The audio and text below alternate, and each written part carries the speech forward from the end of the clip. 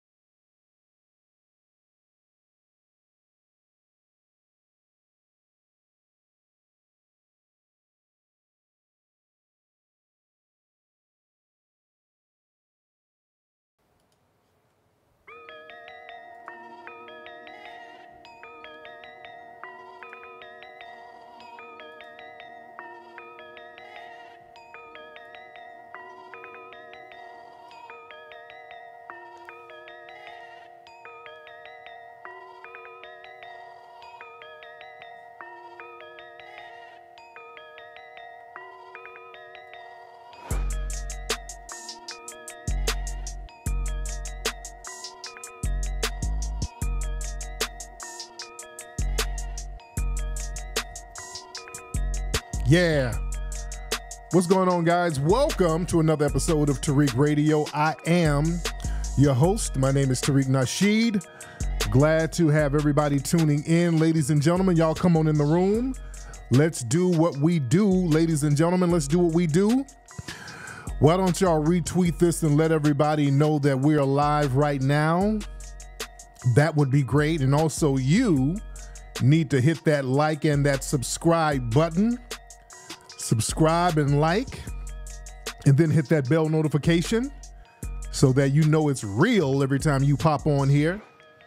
And what we're going to do, family, before we get into some good game, as we always do, we're going to take a quick commercial break. So y'all don't move a muscle. Let everybody know that we're live, and we'll be right back right here on Tariq Radio.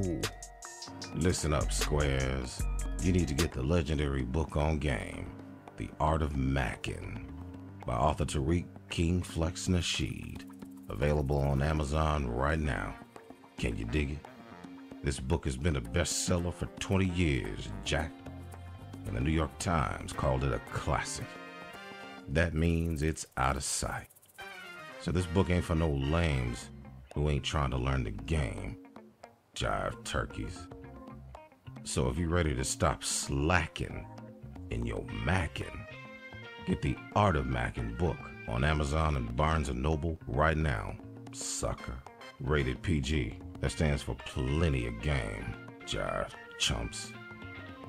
Listen, when disaster strikes, will you be ready? With Black Star Survival, you can be ready. Their online store, blackstarsurvival.com, offers a wide range of disaster preparedness and tactical gear to help you face any emergency, from survival kits and first aid kits to emergency food and water.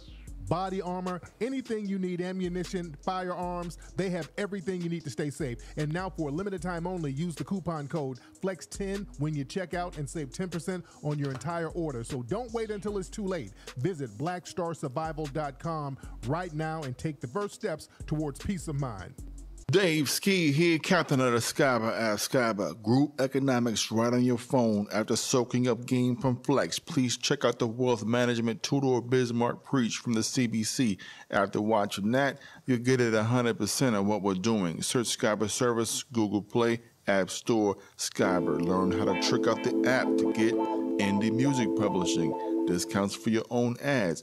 Forex indicators. Skyber's for us, by us. You know what I'm saying? So it's time to come up, baby. Skyber. Word up. Players, get your hustle on.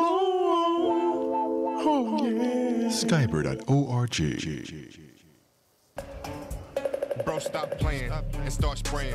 Leave an op on the ground where you stand. At all costs, yeah, make sure you protect it. Ogun juice, the formula been tested. You can defend yourself. If you find that you need a little help, gotta stay ready. Ain't no love in the street. Pepper spray straight to the face, make them get weak. Get it at ogunjuice.com. If they thinking you slipping, then tell them to come get them some. If you packing this, you won't be lacking. A shot to the eye in them problems you having. Maximal strip, hit them haters on ground. So you can feel free when you out in the town. Ogun juice, and don't forget a shirt, man. You gotta stay ready, that evil on alert. Yeah. Okay. You are now tuned into the legendary OG. Tariq Nasheed. I want to apologize to all my friends. On Tariq Radio.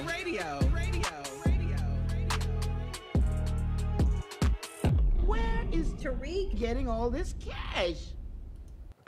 Oh, I am back. This is Tariq, ladies and gentlemen. I am back. Glad to have you guys tuning in, ladies and gentlemen. We're here ready to do our thing. Come on in the room. Glad to have you guys tuning in. And by the way, you can get that Rootwork deodorant at rootworkstyle.com, ladies and gentlemen. rootworkstyle.com.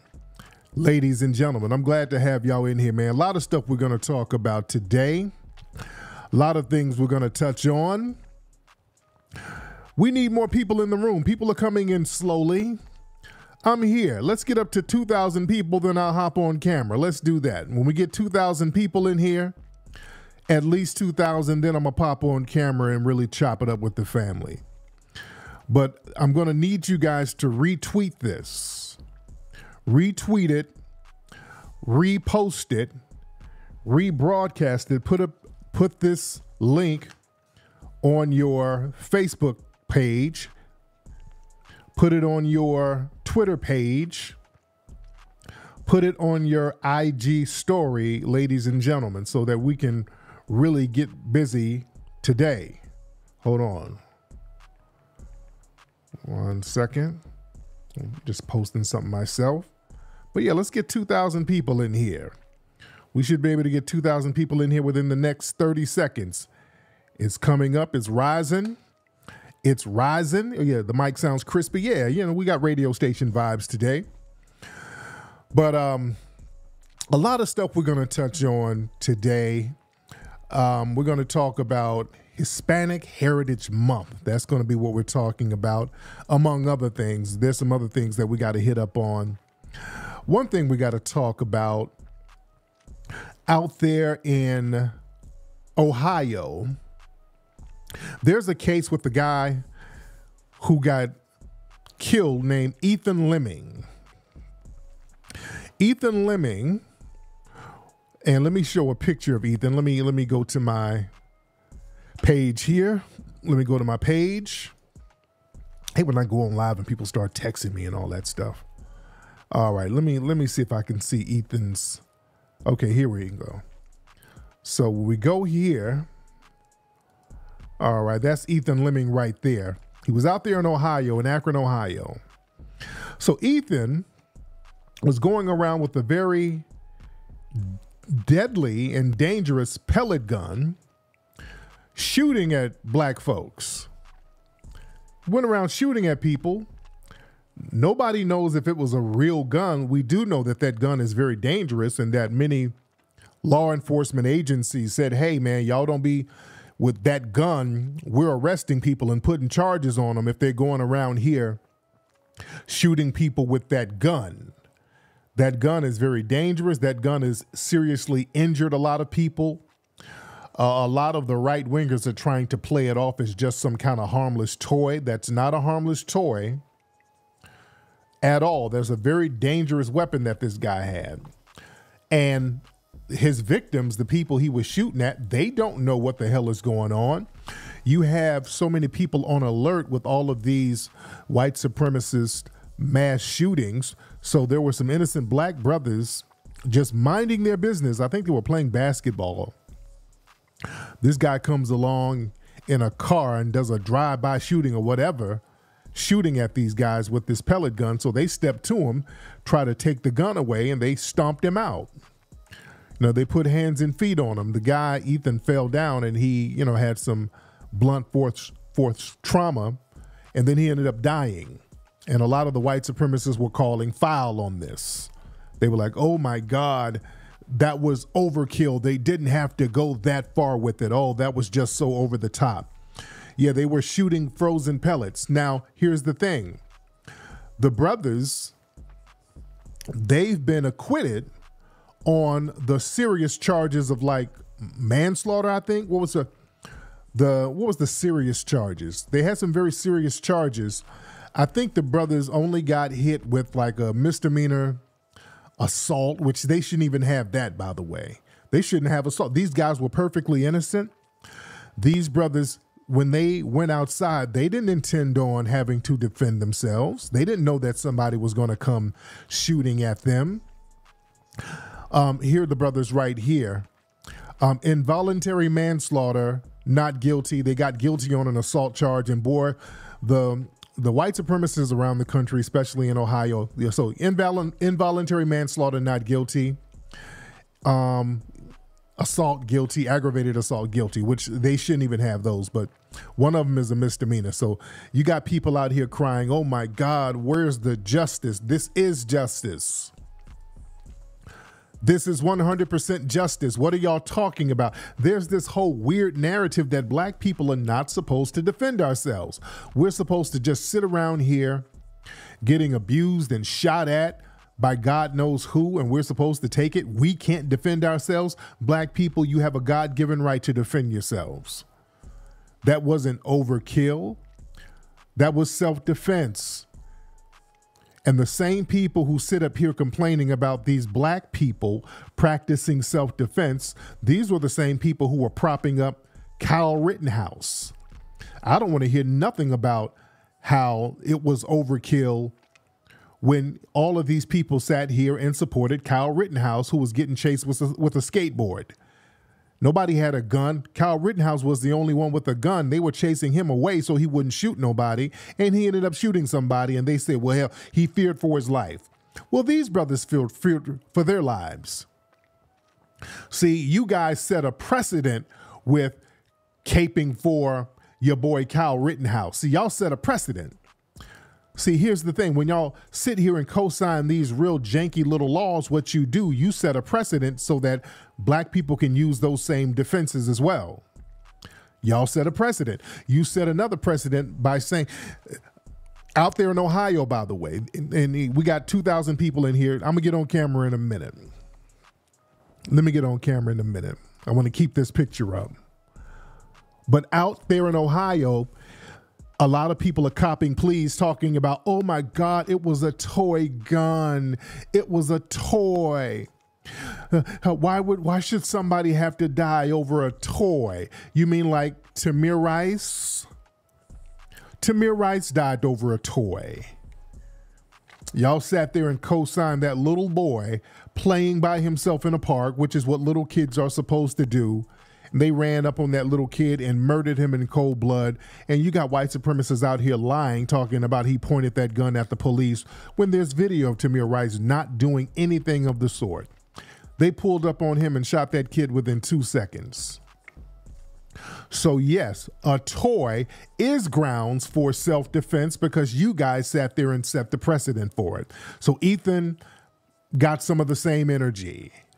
Also in Ohio, if you guys remember, Jonathan Crawford, brother John Crawford, it was a brother in a Walmart who bought, I think he was buying a BB gun. Some white supremacist suspect got on the phone and lied to the police talking about he was waving the gun around and pointing the gun at customers at Walmart. And then the cops came in blasting that brother. And the little race soldier who made the little death call, nothing happened to him. Nothing happened to the race soldier. So I don't want to hear nothing about somebody having a toy or a BB gun. You guys sat up there and justified Tamir Rice, John Crawford, all of these people getting killed for nothing for having guns that's not even real guns. And this guy, Ethan, was running around here shooting people, so he got that energy he was supposed to get. You guys set the precedent for that. So you're welcome. Don't complain now. I don't want to hear a damn thing about, oh God, it's just a toy. No, it ain't. And you guys set the precedent for it not just being a toy. Nobody knows if it's a toy or not. As you guys say, you play stupid games, you get stupid prizes. Ethan was going around like a damn thug and an idiot, shooting at random innocent people. That was dumb. That was dumb. And if he had not have done that, he would still be alive. The black people involved are 100% innocent. They shouldn't be allowed to be used as target practice. You have a God-given right as black people to defend yourselves. So you guys are not going to shame us with your racial double standard. We're not doing racial double standards. Y'all love trying to play that game. We're not doing that. Speaking of dumb, I think this was this in Philly? You had these fools out here looting, which is whatever. They out here breaking in stores, and you had this chick who's on social media named Meatball. She's like a real masculine chick who's, she be on social media just kind of talking trash, trolling or whatever. So she goes out here and starts live streaming these different flash mobs running in stores. So her live stream gets into the thousands. So she's going around different places live streaming these flash mobs. Her ignorant ass ends up getting arrested. They done threw 6 felonies on her. They about to make an example out of her. That was dumb. Now let me play the video of that. That was dumb.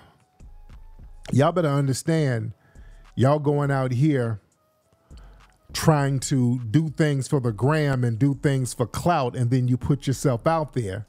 Nobody's going to come to your rescue. Hold on one second. This is Meatball. All right, hold on. Let me play Meatball out here. Hold on. Oh shit. Everybody must eat. Everybody must eat. Everybody must eat. Everybody must eat. Yes. Everybody must eat. Everybody must eat. Everybody must eat. Everybody must eat. That's what I'm talking about. Rest well, Eddie. Rest well, Eddie. Uh-oh, look, here come more people. Let's go. Let's go. Let's go. Let's go.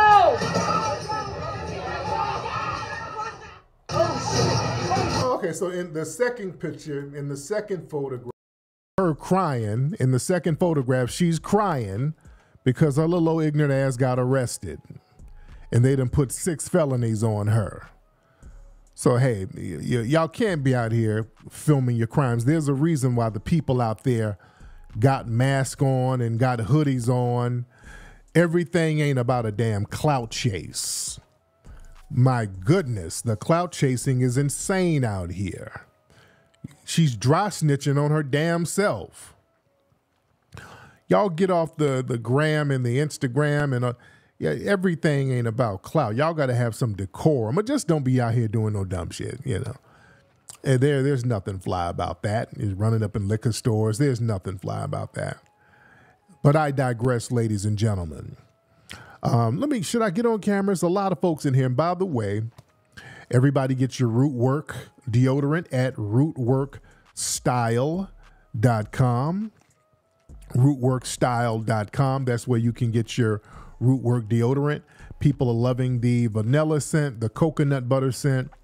By the holiday season, in a couple of months, we're going to have some new scents. We're going to have some blueberry, mango scent, orange scent, lavender. A lot of people have been asking for the lavender, and I'm wearing the lavender scent now. So, I'm testing it out. What I do, I test the fragrances out myself for a minute, and just to see how it lasts. And that lavender is really hitting. You guys are going to really like the lavender scent. We call it Lucky Lavender. So that's coming. Rootwork, man, is really the business. Rootwork is the vibe. People are buying it by the droves. It's so popping that we are probably going to open up a Rootwork store, ladies and gentlemen, pretty soon. We're going to keep people posted on that. But what we're talking about today, and you know what? Let me do this because we got a lot of folks in here. Boom. What's up, family? I'm here. How y'all doing? I'm here. Let me get on camera with the family. How's everybody living? We're on camera. Let me get on camera. We got a lot of folks in here, almost 3,000 people in here. The unscented. We don't have the unscented yet, but I think, how many of you guys like wearing unscented? And by the way, shout out, I got my Sanford & Son shirt. Rocking. So lavender, yeah, that lavender feels very good too. That lavender, it smells good and it feels good too. All right. Lavender keeps mosquitoes away. Yeah, that lavender is not no joke. The lavender scent is not no joke. You guys are going to love it. You guys already love the coconut butter scent and the vanilla scent. It's a vibe, and people are buying it by the droves, and I appreciate everybody for doing that. You know? But listen, right now is Hispanic Heritage Month. It's Hispanic Heritage Month, ladies and gentlemen, and shout out to the Hispanic community. If you want to celebrate your heritage, that's a beautiful thing. That's fine. That's great. That's a wonderful thing. When anybody wants to celebrate their lineage, that's fine. Anybody who want to celebrate their lineage, that is fine. The thing is, I hate when we celebrate our lineage, when we start talking about our foundation of Black American lineage, it's you niggas are divisive. You niggas are divisive. You dig? We get that talk. And we're not divisive. And I want us to really, really start appreciating and gatekeeping our culture more. I want to shout out the Muskogee. I think it's the Muskogee tribe out there in Oklahoma, if I'm not mistaken. They won a case out there where they are going to be the Black Muskogees, if I'm not mistaken. They're getting recognized federally by the tribe out there because of the 1866 treaty that we've been talking about for a long time. They actually won a case where the Black freedmen who's connected with these Native American tribes, they are going to be recognized, which is a great thing. Which is a great thing because a lot of Black people were connected to some of these tribes. And at one point when money started coming in and land allotments started coming in, they started to, all the dark ones, they started to kick them out and say, okay, well that, he don't have the blood quantum. They start playing all these little games and stuff. Somebody said I'm mistaken. What did I say? Was it the Creeks? I thought it was the Muskogees. Which one was it? Which one was it? I hope I'm telling the truth. It was one of those Native American tribes. It was one of those Native American tribes. Yes, the Muskogee. I was right. Okay, somebody said I was wrong. Okay, I was right. I was right. All right. So this sets a precedent because, see, what happens, these tribes have a bunch of $5 Indians in them who are not Native American at all. You got a bunch of Europeans whose family paid some money to get on the doll's rolls under the table. And a lot of the black people who do have that indigenous ancestry, they get pushed by the wayside. So now they're going to have to honor some of those treaties, which is good. Like when I was just down in New Orleans and I showed video of us on the plantations there, if you look at the plantations, they talk about where the lineages of some of the people who were enslaved, where they came from. They'll put it down. They wrote it down, and they got a whole mural saying, well, this slave, Timbuk, we got him from West Africa. Jimbo, he was a black Native American. Caesar was Angolan. Angela was black Native American. So there are a lot, just over and over again, you have these people documenting that there were black people who were clicked in with these Native American tribes. They're saying black and Native American, but I'm thinking these people, because just to have so many people who are mixed with black and Native American or African and Native American, just the odds of that, they're listing these people black and Native American because these people are actually Native Americans who just have black phenotypes. You had a lot of that. You had a lot of people who were actually just Native Americans, but their phenotype was black, just like certain people in Africa. They just had black phenotypes.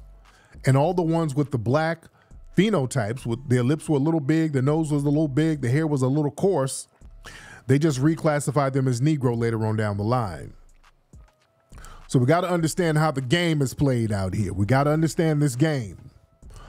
Yeah. But shout out to that tribe. Now, going back into Hispanic Heritage Month.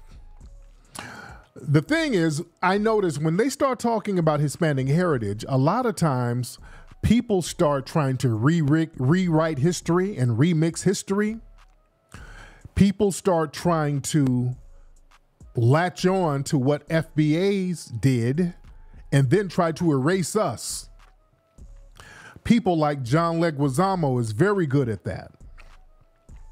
And they're getting bolder and bolder each year.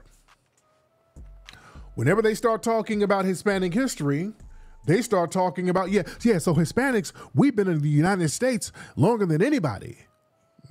No. Yeah, Hispanics, we built the United States. We fought in every war. No. Well, remember when John Leguizamo was saying all that stuff? So they start trying to do things to rewrite history. And look at some of the articles that's been coming out this week. Let me show y'all some of the stuff that's been said about Hispanic Heritage Month, what they're trying to put out here. Now, right here, look at this story here. This was a tweet from, hold on, let me put it up here.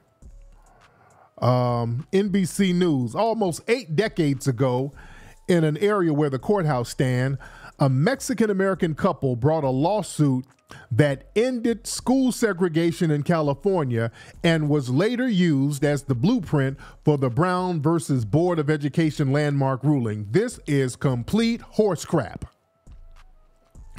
This isn't true. Family, this isn't true at all. Family, this is not true what these people are saying in this article. The case was a landmark case for Mexicans out here because the Mexican community were basically fighting for their right to be recognized as white. That didn't end school segregation in California. No, it didn't. That didn't end school segregation. That got the Mexican community, their argument was, hey, Don't put us in segregated Mexican schools, because what they did when some Mexican immigrants came over, they put them in little Mexican schools. They were like, oh, no. You guys are treating us like niggas. We're not like the niggas. We're white like you. I'm a white boy. Just like that first 48. No, I don't gangbang. I'm a white boy like you and me. I'm white. We're white like you. So segregation is cool, just not us. That's what they were fighting for, and that's what they got. They got recognized as white, so okay, you can go to the white schools. They didn't stop segregation. And it had nothing to do with Brown and the Brown and the Board of Education ruling. We were fighting to just make things equal all across the board. We weren't fighting to be up with white zaddy. We weren't fighting for that. We were like, no, everything has to be equal. That's what we were fighting for. No, we don't want nobody mistreated. We don't want nobody to be deprived. We want everybody to have equal learning, equal opportunity, equal protection under the law. That's what we were fighting for with Brown and the Board of Education. So don't let them rewrite history. They were fighting to be recognized as white. Hey, remember, we're kind of brown, but shit, we are white now.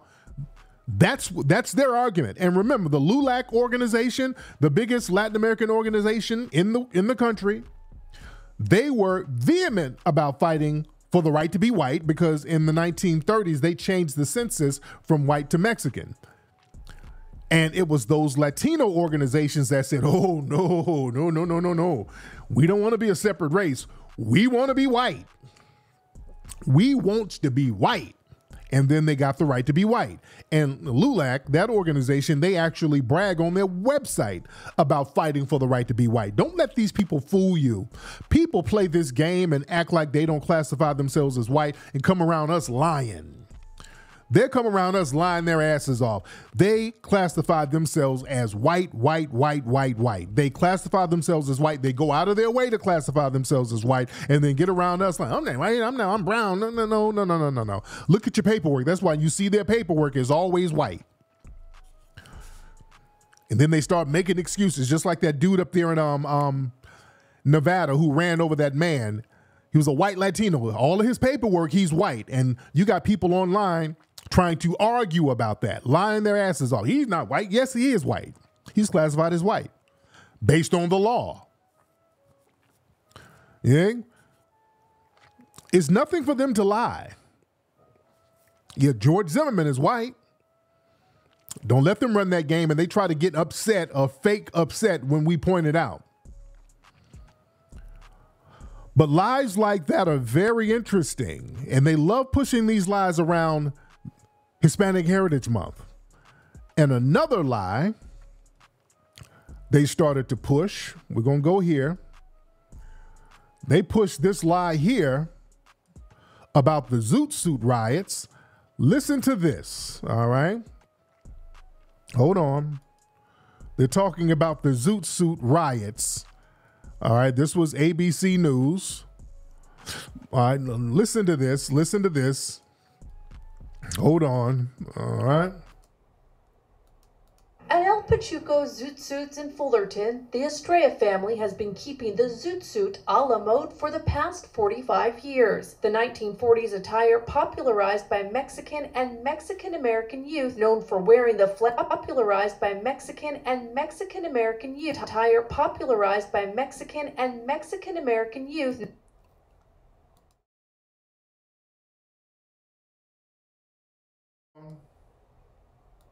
Known for wearing the flamboyant styles that earned them the name Pachucos. Just by me wanting one is what started all this, because I tried to buy one. Estrella was fascinated by the suit and wanted one for her little brother.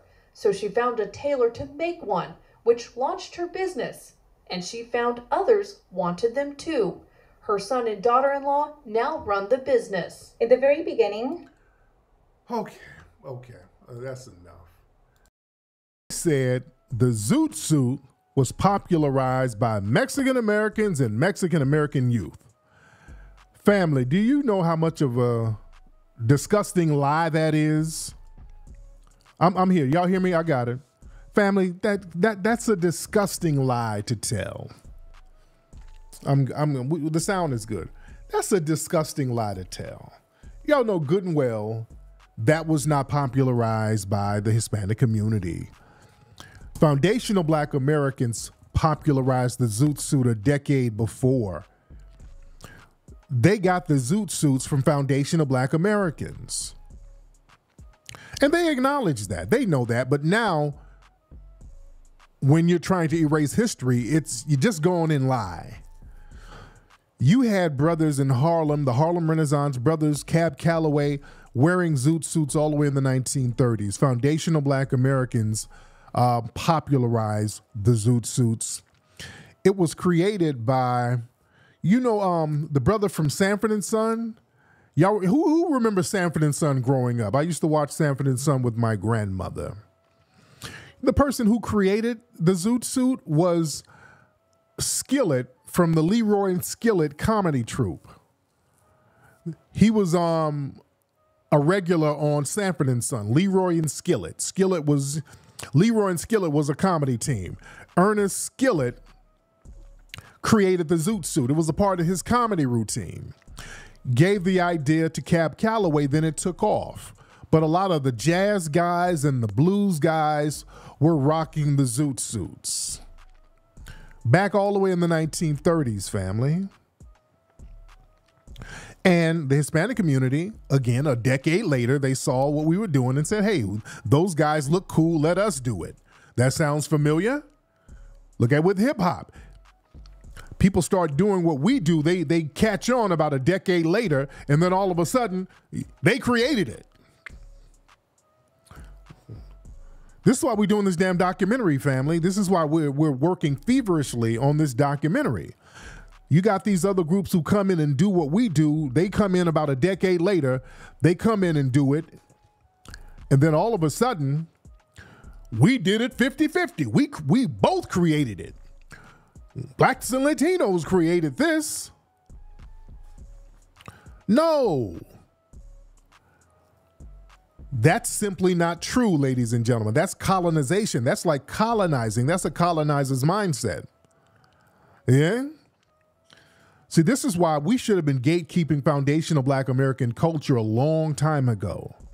See, we got this thing where we do things and we're so creative, we just kind of give it away. Yeah, we can share it. Yeah, Blacks and Caribbeans, yeah, we can share. We're so creative, we can come up with some new stuff just like that. We got to start gatekeeping our stuff, family. There's nothing wrong with us gatekeeping our stuff. Ain't nothing wrong with that. Yeah? I'm working very hard on this documentary.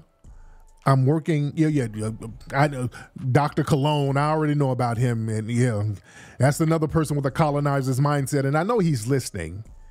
And Cologne, you text me, I got your text talking about Lord Jamar ain't from the Bronx. Lord Jamar, I got your bullshit text. I didn't even respond back to you, dude, because I don't care.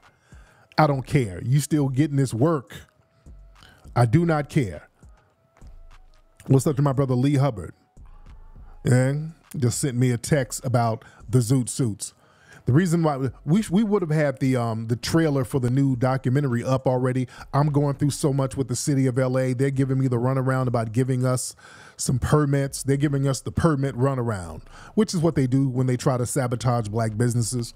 They're running us around like crazy. Oh, all my LA people, if you know some people who, my FBA folks or whoever in LA, if you are clicked in with some permit expediters, please holler at me. If you are clicked in LA with some people who can expedite permits, please holler at me if you're out here in LA. Holler at me if you're from LA. If you're in LA, give me a holler, man, so we can do business. Email me. Y'all know how to find my email. Y'all email me. You guys know how to find my email. But I digress.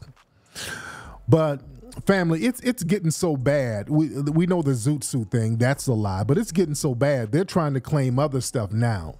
Family, they're trying to claim now that, and by the way, speaking of the zoot suit riots, by the way, before I go on, the zoot suit riots, we got to understand that happened in 1943 out here in LA. So basically a bunch of white servicemen, this was World War II, it was popping off. So you had a bunch of white servicemen came in LA. Thousands of them were walking around and they saw these Mexican cats, and there were a couple of black guys sprinkled in there with them, dressed in these zoot suits. So the whole thing was basically, you guys are running around here dressed like niggas. You dig? They knew what it was. They had anger and animosity towards them because, see, white supremacy, they go through like, and our brother Professor Black Truth talks about how other racial groups go through a hazing process when they come among the white supremacists. Some of these groups who are classified as white, they kind of got to get hazed a little bit so they can know the rules. Like the Italians came over and they got hazed a little bit. They lynched a few of the Italians just to let them know what the business was. Some of the Middle Eastern people, they'll kind of haze them a little bit just to let them know what it is. So the white Hispanics were being hazed by the Anglo-white people to let them know, hey, y'all acting like these niggas. And, you know, the niggas, you don't supposed to be acting like them. If you want to come on into this white thing, don't act too much like them. That was the whole narrative. So they were dressed like black folks and they started getting attacked. But I want y'all to understand something interesting about the Zoot Suit riots. What they don't tell you is that a lot of black people in LA were helping the Hispanic people, helping to defend them. A lot of black people, not just in Los Angeles, but really around the country, were defending the Mexicans who were getting harmed in the Zoot Suit riots. Because we had the black press at the time making a lot of noise about it. And you guys can go Google, there are articles about this. Hold on, let me find some of the articles to show you guys. Like right here, the untold story of the Zoot Suit riots, how black LA defended Mexican Americans. Yeah, a lot of the black people around the country and in LA, black people were looking out for them. You had the NAACP speaking up for the Mexican community. Black preachers in LA, they said, hey, we're going to have to stand with them.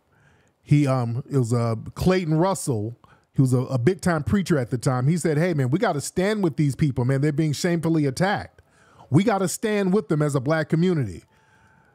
And they said, we in the black community, the Negro community, we're more unified and we have greater political power. We must lead and demand for full police protection of the Mexican community. It was black people stepping up for the Mexican community, dude. We've always sat here and defended all of these other groups when they've been harmed. At the same time, when you had black organizations standing up for the Hispanic community, and I'm talking not just black organizations, you had black civilians stepping up saying to the Mexican community, hey, man, we got you. Come down here to our community and kind of hide out for a minute until things kind of die down. Because those white supremacists weren't going down there to South LA with the bullshit. The brothers down on Central Avenue in South LA, they were ready. The white supremacists didn't go down there with that stupid shit. They stayed East LA downtown with it. They didn't go down to the black area. The black folks in LA was ready for it. But it was black people in LA who were going up to some of the Mexican people who were kind of running for their lives, and they were like, hey, man, here's my car, borrow my car, go knock out some of them white supremacists and drop my car off back on Slauson Boulevard. Just drop the car off. Go handle your business, though. We were letting these folks have our cars. We were helping them out, giving them weapons. We were helping them out. We were defending them in the black press, which was pretty prominent at the time because we had the ear of the international community. Some of our newspapers would go internationally. So we were defending them. At the same time, organizations like LULAC, they were going around talking about, well, the Negro problem, that ain't our problem. Yeah, the Negroes, they got to kind of let them handle their own business. Their problem ain't our problem. Y'all look that up. Some of those prominent Latino organizations, they were telling us to hold our own nuts. They weren't riding for us for nothing. Don't ever let these people try to rewrite history as if they did something that kind of politically and socially benefited us. They were looking out for themselves and their whiteness. And that's the historic reality. I'm just talking history here. I'm just talking history. Yeah? But black folks were defending them. Big time. We've always done that, defend these other groups, and then they turn on us. Like the Filipinos, it was black people defending Filipinos during the war over there, but the U.S. went over there committing genocide. Black people, one black man became a deserter. He deserted and became a turncoat, brother from Florida, and became a guerrilla fighter and became a Maroon out there and saved a lot of lives. Eh? Real talk. So we got to tell the truth about some of this stuff that's going on out here. We got a lot of people in here, almost 5,000 people in here. Shout out to everybody in the room, ladies and gentlemen. Shout out to everybody in the room. Now, the disrespect is getting so bad during Hispanic Heritage Month. Family, they're now starting to take credit for some of our dances, particularly the moonwalk. They're trying to take credit for the damn moonwalk, ladies and gentlemen. Hold on one second. Hold on. Oh, y'all bear with me. Bear. Whoa. I don't know what that sound is. But yeah, y'all bear with me. Hold on one second. So they're trying to take credit for the moonwalk now. Man, hold on one second. Let me show y'all some stuff here. Hold on one second. Hold up. Trying to cue some stuff up for you guys. Hold on. All right. Hold on. Y'all bear with me. I'm queuing some stuff up. Hold on one second. But now check this out. All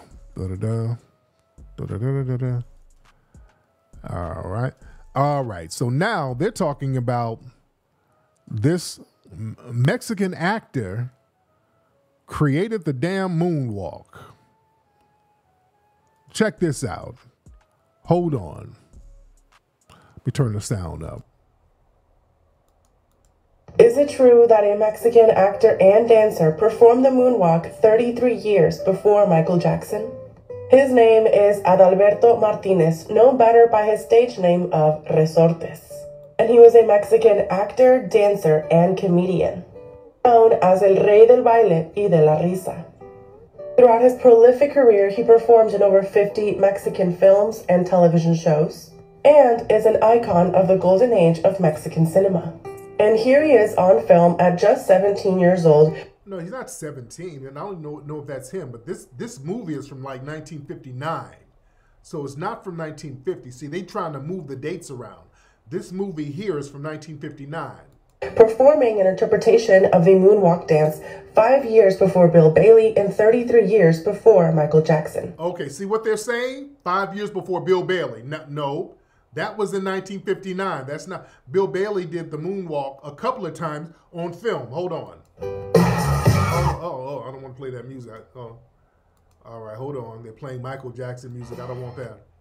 It has been said that Bill Bailey, an American dancer and singer, was the first person on film to that's not even the moonwalk. Yeah, that's another thing. That's not even the moonwalk. Dance a moonwalk dance. During his lifetime, Michael Jackson never mentioned Resortes as inspiration and noted James Brown and Fred Astaire as his two biggest dancing inspirations. Yeah, because Resorte wasn't nobody's inspiration. That's why Michael never mentioned him. Nobody was looking at no Spanish movies. Some sources say that the first was Charlie Chaplin, and others say the first was even Judy Garland. Where?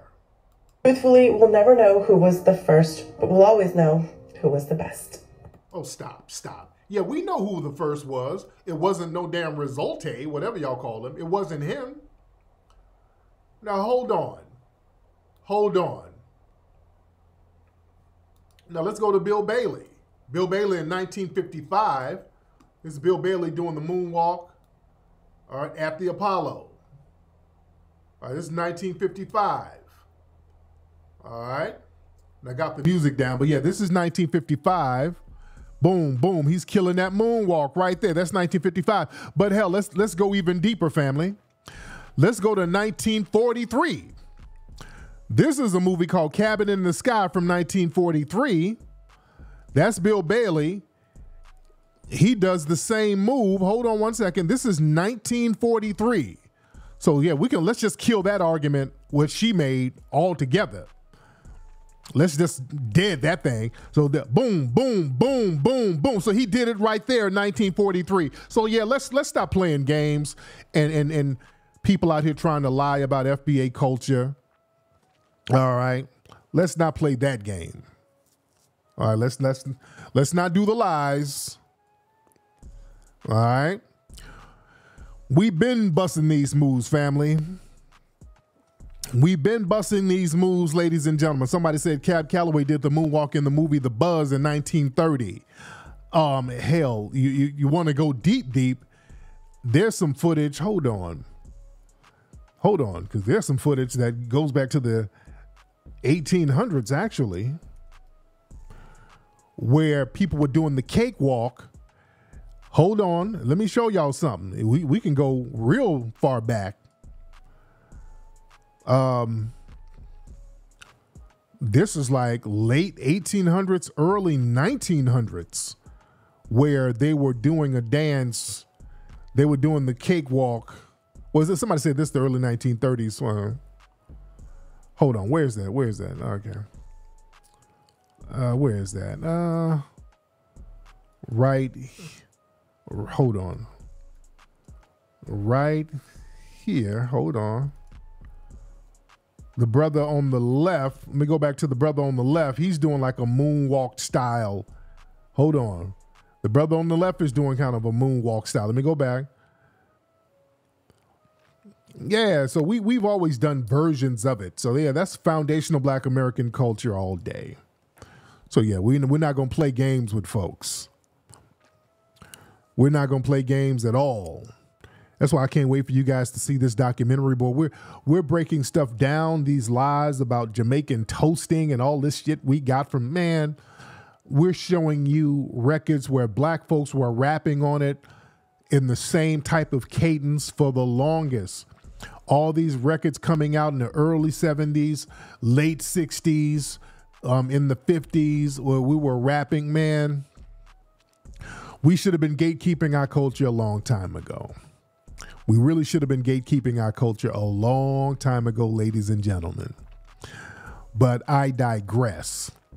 Right now, they got the a lot of the GOP debates going on right now, and all these people are doubling down on their anti-Black racism. One talking point that comes from these right-wing white supremacist think tanks, the talking point about the problem in the Black community is fatherlessness. The name of the game is for them to always talk about how bad Black people are doing to make white people feel better. This is just to make the white supremacists feel better.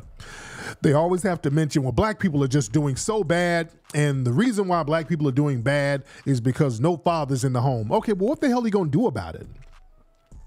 Why are you talking about how bad Black people are doing, and you're not talking about fixing it? You're not talking about correcting it. And anytime somebody talk about what are you going to do to correct it, they start trolling and babbling and deflecting, because the name of the game is just to denigrate Black people, to paint the narrative that we are just this deprived group of people. Let me tell you something. I want Black people to stop buying into that. The Black community, we're all right. The only problem we have is systematic white supremacy. But we're okay. I was just down there with the FBA family in New Orleans. Look, we go through the same troubles, trials, and tribulations as every other group. But in comparison to other groups, we're doing just damn fine. We need our reparations money. We need for these people to stop sabotaging our businesses. We need people to stop trying to deprive us of resources. But we're doing good in spite of all of that stuff. Black people, we're fine. The sky is not falling. In fact, there are articles coming out talking about there are more fathers in Black homes more than ever before at any other time. The Black fathers are active. Let's stop letting them run these lies. All of these lies about ain't no father in the home and it's the Democrats' fault that took the dads out. That's the Republicans and the Democrats sit around here and play hot potato, pointing the finger at each other's racism. All they do is point at each other's racism to get off the fact that the dominant society, they're suffering right now on their own because of congenital diseases, because of drug use. You understand? Because of violence, mass shooters, there's a lot of sick stuff going on in the white supremacist community. Them birth rates are in the damn tank. So they just need another group to prop up and say, hey, look at how bad these guys are doing. We're fine. All right? We're all right. We're all right. Get around some good FBA black people, family. Yeah, we go through whatever we go through, but we're fine. You know? We're fine. The opioids and all that is kicking them in the ass. Look, when I was down there in New Orleans, I saw a lot of white crackheads and meth heads running around there too. You understand? Let's not play that game. Let's not play that game. It's not all copacetic in the white supremacist community. Yeah? Yeah, that fentanyl ain't no damn joke. Don't let them sit here and make it seem like, oh, they got it so popping and we don't. Stop. Yeah, did I hear what Special Ed said about NWA destroying the black? Yeah, I saw that. In the rapper Special Ed, he follows me on social media, and I'm cool with Special Ed, and he's Jamaican. He was talking about how in hip-hop was cool. There was a lot of consciousness until NWA and the corporate structure funded NWA, and NWA ruined a lot of stuff, and I disagree with that. Look, I was around here in LA, and I was around those guys during the rise of NWA. I was there. And in fact, I was in some of the videos. I've been down to Audio Achievement Studios before. I was in the Express Yourself video when they shot it on Santa Monica. Easy invited me and some of the homies over there to it. So I was around those guys during the rise of NWA, when they were being formed, when they were getting stuff popping at Macola Records and the whole shebang. So I saw it. To say that they were the cause of a lot of the ills of the community, not true. All they did, NWA basically rapped about what was really going on. All of this stuff was going on, man. Look, out here in LA, before NWA hit, LA was insane. All right? Nigga, the stuff that was going on in LA, it was a war zone. It was insane out here. Before NWA put a record out. And remember, when LA was a war zone, cats were rapping about happy shit. All right? Dudes was rapping about doing the Cabbage Patch and dancing, and the LA Dream Team is in the house. The Dream Team is in the house. People were rapping about happy stuff to get their minds off all of the stuff that was going on in the streets. LA was a beast at the time. In the 80s, it was not a joke out here. And then Ice-T, when he made 6 in the morning, people are like, that's it right there. When Ice-T made 6 in the morning, telling you what it was really like, we were like, yep, that right there. Yes, I've been out here since the mid-'80s. Yes, I've been out in L.A. since the mid-'80s. I've been out here since I was a teenager, man. So, yeah, I was around during the rise of all of that. I was up there at K-Day. I've been around the mix for a minute. Yeah? I've been in the mix for a minute. So Ice-T, when he did 6 in the morning, that let folks know that, okay, it's okay to talk about what's really going on, because it was kind of taboo to talk about what was really going on out here. You had people like Toddy T. There's a brother named Toddy T made a record called The Battle Ram. And y'all need to come down to the Hidden History Museum. We got a West Coast hip hop history section at the Hidden History Museum. We got a section about that. But it was real. So NWA and those guys basically said, hey, we need to do what Ice-T is doing. You know, Ice-T is rapping about real stuff. Let's rap about the same real stuff and let's double down on it. Yeah. Yep, Mixmaster Spade and these guys were rapping about real stuff. Yeah. Oh yeah, Ice-T, he admitted that he got the flow from Schoolie D. He got that. But going back to the whole GOP people and all of these folks always using these talking points, Larry Elder, and I don't take Larry Elder seriously.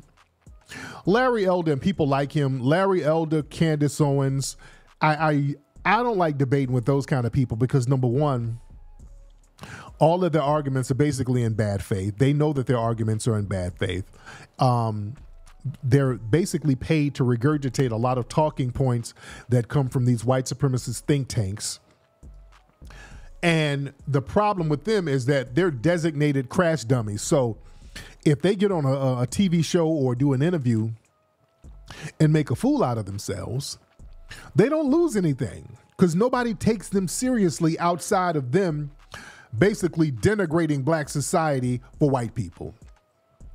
So it's nothing. If you make a fool out of them, they don't really lose anything. But shout out to my brother Van Lathan. Larry Elder was on his broadcast and they asked some very simple questions. There was a sister on there, I think she's a lawyer. And they asked a very serious question and Larry got to babbling and getting flustered. So this is Larry Elder doing what he does. And they asked him about all that fatherlessness stuff that he's talking about. What's the solution to it? What's he doing about it? Hold on. No, my question is clear as day. Is that have you not done anything to combat fatherlessness? You just now acknowledged, in your opinion, that what I just now said isn't even a problem. Larry, please answer, what have you done to combat fatherlessness? I'm waiting for Rachel to answer my question. I've already answered that question. So you want me to respond to a problem to answer? No, Larry. It's your campaign, Larry. Larry, this is your campaign. Your campaign is about fatherlessness. I'm giving you the floor to talk about how you have combat fatherlessness because you say it is such an issue in this country and you don't want to answer the question. I'm happy to answer the question, provided that you acknowledge that there is a problem. Larry, get the fuck out of here. No. Lord. Oh, did y'all hear that? Can y'all hear that, by the way? Or do I need to play it again? Were y'all able to hear that pretty good, guys? Oh, Lord. Hold on. Let me see. I'm happy to answer the question. Okay, I heard it. You acknowledge. Okay, y'all heard it. Okay. So Larry Elder basically started trolling. That's all he did. That was trolling that he did. Again, they can never answer the name of the game is just to throw these talking points out there. No rhyme or reason. There's no solution for it. Just throw it out there. Black people are bad, and it's the Democrats who made them bad. So white people feel good about yourselves. All right. So those arguments are in bad faith, and for him to sit here and make a fool out of himself, it doesn't mean anything. He doesn't lose anything. He doesn't lose anything. So he's their designated crash dummy. And the white supremacists push him out there so he'll take the hits. He's like a pit bull. He's like a little dog for the white supremacists. He'll take the bites and the scrapes and they'll throw him a couple of dog biscuits. Yeah? I like to talk to the white supremacists who say those things because, see, they have something to lose, especially if they have a reputation. They can't go out here and say this stuff, so they get him to say it for them. And his job is to get beat up in the public. So he doesn't lose anything. Again, arguing with the Candace Owenses and the Larry Elders, it is a waste of time. And I'm not saying that was a good interview that Van did. I'm not knocking that at all. I'm just saying for me, I don't waste time with them. I just kind of get into a roast session with them because their arguments are in bad faith. He's the fall guy and the crash dummy. That's all it is. Yeah. So you don't take those guys too seriously. I always look at the white supremacists who's funding these dudes. That's who I look for. What think tank are you connected with? Because it's the white supremacists who's funding these cats. Yeah. Anyway, let me get up out of here, man. Let me go ahead and see what's going on with my kitties, my babies, my baby girl, my baby boys. Anyway, man, go get the Root Work deodorant. Did y'all see the new Root Work commercial? Let me show the Root Work commercial again. You guys got to get the Root Work. Let me show the commercial, ladies and gentlemen, for root work. Hold on one second. Let me show this again. Hold on. What? Not that. Here we go. From the culture of the American South, where roots hold stories, comes a natural deodorant inspired by generations of wisdom. Introducing Root Work, the all-natural, foundational Black American-based deodorant infused with the magic of High John the Conqueror root. Our unique blend, enriched with this legendary root, offers 24-hour protection, rooted in the power of nature. Embrace this deodorant that celebrates culture, history, and your well-being. Unlock the magic of root work today. Experience the pure essence of nature. Visit rootworkstyle.com and make the switch to a healthier cultural choice. Boom. Rootworkstyle.com, ladies and gentlemen. That's where you can go and get your root work. Rootworkstyle.com. Hit that link right there on the bottom. Get your deodorant, man. And the best thing you're going to have under your arms, you're going to love it. It's a good vibe, ladies and gentlemen. It is a vibe. If you notice, you can wear this stuff for damn near 48 hours and it still smells good on you. You can wear it for 48 hours and it still smells good on you. You think I put this stuff on my babies. Anyway, man, let me get up out of here, man. It's been real. I thank everybody for tuning in. Puppy Akuta and Lila Vuve to the family. Y'all have a good